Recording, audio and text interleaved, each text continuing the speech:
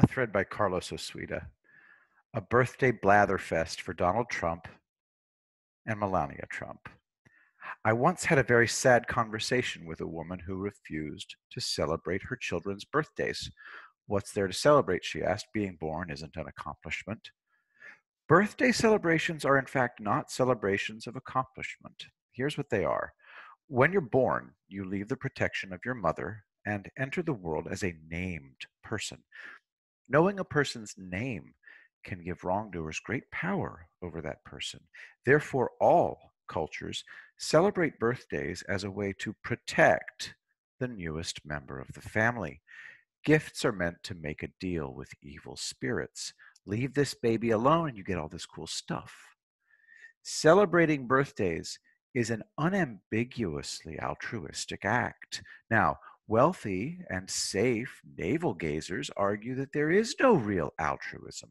They claim that all altruism is in fact selfish because it makes us feel good about ourselves. Well, what could be more selfish than to simply feed the newborn to the evil spirits? Here, take him, take her, just leave us alone. Oh, but then the family would die out, so saving lives is selfish. Nope. If everybody has as many babies as they can, you can spare a few to appease the evil spirits. But instead, at risk to themselves, people band together to protect others. And that is why we celebrate birthdays. I've heard it said that today's 50 is yesterday's 35. Well, Trump's 74 is yesterday's 35. I'm 57 and I have the osteoarthritis of a 97-year-old man. So what? I get to live in the Trump era. My bones aren't an issue. And I have to say a word about Donald Trump Jr. I knew that Trump Sr. wanted to be a movie director. The movie 300 is about the Spartans at Thermopylae. King Leonidas and 300 men blocked the pass of Thermopylae so the rest of the Greek forces could retreat. Leonidas and his men faced about 200,000 Persians.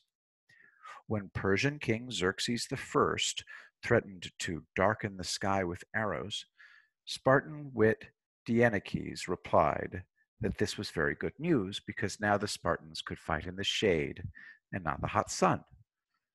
I imagine Donald Jr. in that scene. Or General Anthony McAuliffe,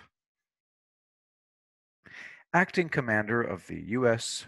101 Airborne Division troops at Bastogne.